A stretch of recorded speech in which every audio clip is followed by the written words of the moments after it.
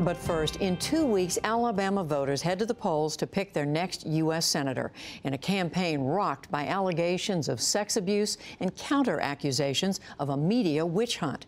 Now, a foiled sting operation is bringing the divide between journalism and political activism to the forefront. The story broke last night. The Washington Post says it was targeted by a conservative group. According to the Post, a woman came forward claiming that Alabama's Republican Senate candidate, Roy Moore, got her pregnant when she was a teenager.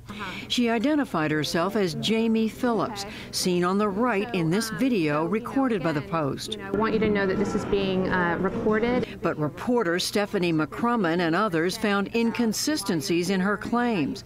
They also asked about an online comment of hers that suggested she's working with a group that goes after mainstream media, or MSM. Do you still have an interest in working in the conservative media movement to combat the lies and deceit of the liberal MSM? Is that still your interest? No, not really. Yeah. Not at this point. The Post decided not to publish the story, and Monday morning, reporters spotted Phillips walking into the New York City offices of Project Veritas. The group is run by longtime activist James O'Keefe and has a history of targeting the news media and Democratic organizations using undercover video. Meanwhile, Roy Moore himself took aim at the media last night. He faces multiple claims of approaching or molesting teenage girls, but he's denied any wrongdoing. They're trying to hide the true issues. It's no different than when the Washington Post brought out the Russian investigation at a time when President Trump is trying to get his agenda passed. Outside the venue, several Moore campaign staffers scuffled with a Fox News camera crew. Meanwhile, on Twitter yesterday, President Trump called for a contest. He said it would decide, quote, which of the networks plus CNN and not including Fox is the most dishonest, corrupt, and/or distorted in its political coverage.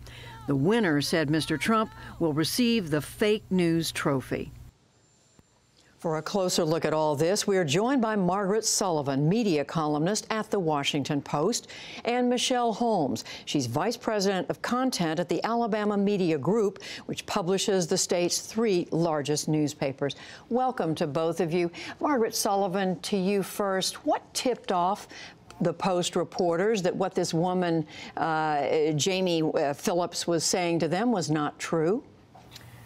Judy, the Post was doing what good reporters always do, as you know, which is to do a background check and to find out as much as possible about someone before going with their story. So they were doing fairly standard kind of background check, and one of the things that they turned up, I mean, there were a number of red flags, but probably the most obvious one was that they found a GoFundMe page on the internet that seemed to suggest that Jamie Phillips had gone to work or was going to work for an organization that would set out to discredit establishment media. So this was something that certainly caught the Post's eye. And to you, Michelle Holmes, what has been the reaction there in Alabama to the Post exposing this attempt at a sting? Certainly, we at our newsroom are incredibly grateful and proud of the work that the Washington Post is doing. I think it certainly makes a mark for excellent journalism everywhere and lifts us all. I think across Alabama, I certainly hope this sends a message of the kind of dirty and underhanded tactics that people are doing and attempting to discredit the media at this really critical time. Margaret Sullivan, when you couple this with what we've seen as President Trump's repeated attempts to criticize, discredit the news media through the campaign, through his presidency, to make the press essentially look dishonest, what effect do you think that has on the American people?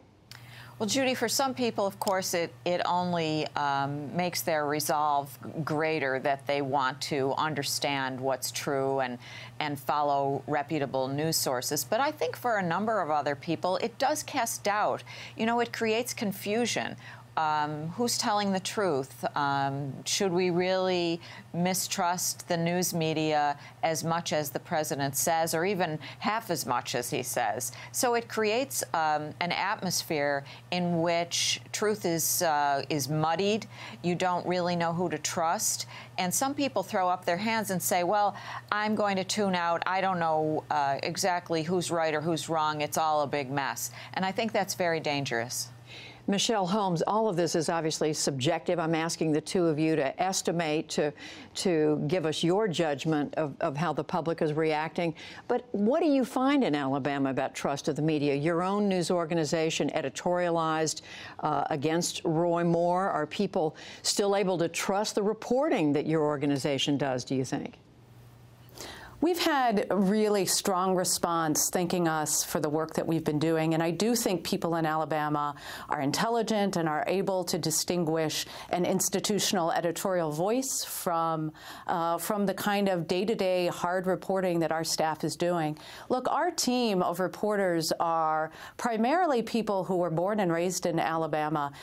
They're the neighbors of all of our news consumers, and I think many people see through the tactics of fake news. Certainly, you know, the president's push has played a really disturbing role, however, and you know, we feel that ripple too. But I think in Alabama, the work that we're doing is being seen for what it is, trying to call out truth in a really important time in Alabama politics and American politics. Margaret Sullivan, how do you measure this erosion of trust on the part of news consumers? Well, of course, you can look at the public opinion polls, and the numbers are discouraging there, but we also know that trust in institutions in general is way down.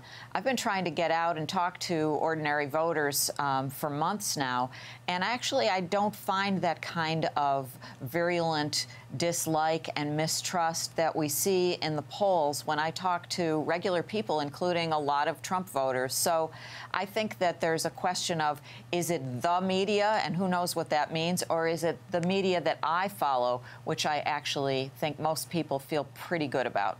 And Margaret Sullivan, how do you see the role of the press in addressing this increasingly distrustful, at least in some quarters, increasingly distrustful and sometimes outright hostile attitude toward the media, the news media? Judy, I think for the most part, we have to do our jobs as best we can, and we also have to be as transparent as we can with our readers or viewers, news consumers, about how we do our work. For example, in the Post's original story about Roy Moore, there was a paragraph that was very clear about how the women hadn't approached the Post. The Post had actually found these women and encouraged them and convinced them to come forward. And I think that helps people understand, you know, sort of how the sausage is made. And the more we can be transparent, I think the more trust we can engender. Well, some certainly remarkable reporting done by the Washington Post, and commendable reporting certainly done by the Alabama Media Group. I want to thank both of you. Michelle Holmes joining us from Alabama, Margaret Sullivan at the Post. Thank you both. Thank you.